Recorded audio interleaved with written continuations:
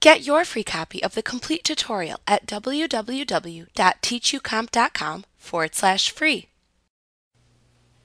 When a user opens a form in Access, they can move from field to field within the form by pressing the Tab key on their keyboard.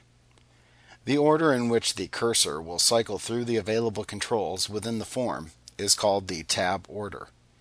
If the tab order isn't properly set within a form, when a user presses the Tab key, the focus may appear at a random control within the form. This is extremely aggravating to the users. So you can set the tab order of a form to increase the ease of data entry within the form. You can either set the tab order automatically or manually.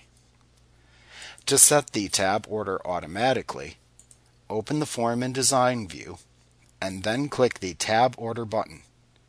In Access 2013 through 2010, this button is located in the Tools button group on the Design tab of the Form Design Tools contextual tab in the ribbon. In Access 2007, this button is located in the Control Layout button group on the Arrange tab of the Form Design Tools contextual tab in the ribbon. Either way, this will launch the Tab Order dialog box.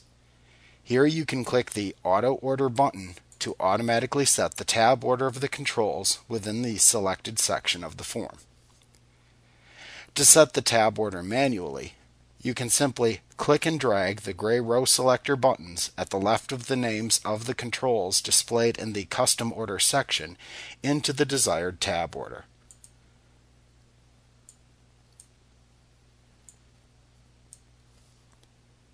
When the focus of the controls is set to the correct order, click the OK button to set your custom tab order.